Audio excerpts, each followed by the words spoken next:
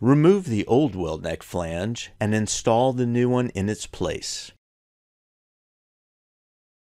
Insert the IIB plug with the spring plate hub side first. Evenly tighten the compression nuts to expand and verify the seals. Install the gasket and IIB blind flange. Bleed off air by pumping water into the system while keeping the vent port open. Once air is purged, attach hose to the vent port, pressurize the system, and perform your hydro test. Once complete, drain water, remove the blind flange and gasket, loosen the nuts to relax the seals, and remove the plug.